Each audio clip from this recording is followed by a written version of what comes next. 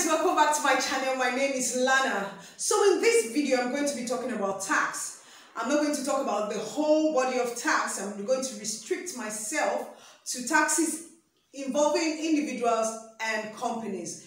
So taxes are levies imposed on individuals, communities, trustees, sole proprietorship, companies, by the government to help the government at every level, the federal, the state, and the local government. And there are bodies that govern these taxes: the Federal Board of Inland Revenue, the State Board of Inland Revenue, and the local government authorities. But definitely, generally, what we know it as the Federal Inland Revenue Service. This is the body or the agency in charge of collecting this money. Paying taxes is not an easy thing to do at all, but it's a civic duty in the sense that when we remit our taxes, the government in return provides infrastructures, good infrastructure, road, lights, good education, healthcare for us. So it's like a give and take situation. You give something and you get something back in return. That is why tax is very important.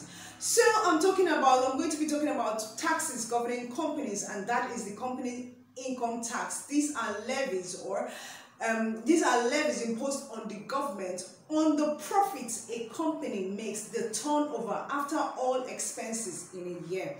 So tax for companies that make 100 million turnover in a year, they are being taxed 30% of that turnover. For companies for 25 million in a year, they are being taxed 20%. And as your profits reduces, I think the margin of the percentage reduces. That's basically it for companies. Mind you, it is not advisable that you use your personal bank account for business transaction, because it is your personal account will be charged differently from the way a company account will be charged.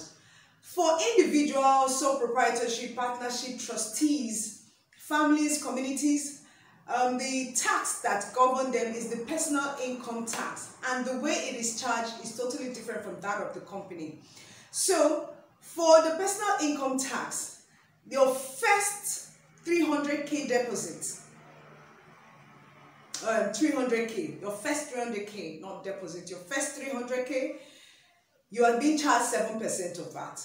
Your next 300k, you're being charged 11% of that 300k. You see that it's different. It's 4% higher than your first or your initial 300k. Then for your first 500k, you are being charged 15%.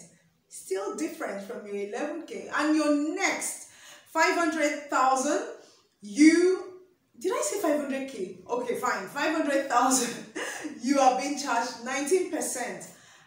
For your next 1.6 million, you are charged 21%. And then for 3.2 million and above, you are charged 24%. So it is not constant like that of a company. So please do not use your personal account in any way or in any form for businesses, because your personal account might have things like provisions and all that, and we still have these huge deposits in it. So this is how you're being charged for a personal income. Value added tax was not popular, but it became popular when the government increased it from 5% to 7.5%. Value added tax, which is popularly known as VAT, these are taxes on goods and services being purchased, not for basic goods and services, but for luxurious items. Maybe when you go to a hotel to rent a room, or you buy a wristwatch, an expensive wristwatch, or you get a fancy jewelry, or cars, phone, expensive things. Those goods are VATed. And services, maybe services provided maybe by a legal counsel, an architect. These are things that are taxable under VAT, so you must be charged VAT for it, and the chargeable amount is 7.5. Yes, For goods that are being manufactured in Nigeria or goods coming into Nigeria, they are all vatable. So this is VAT. So when you are conducting your business, know that if you are doing an import, VAT is on your goods. If you're buying imported goods, the VATs are on your goods. Goods and services. For example, if you buy rice or buy yam in the market and you come to cook on your house, fine, there is no VAT on that item.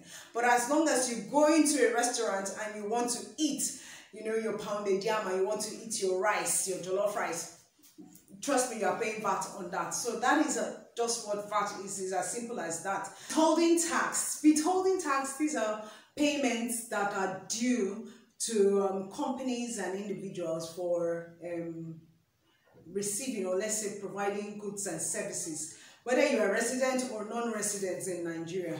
So this is basically it. They are due dates for the payment of taxes in Nigeria.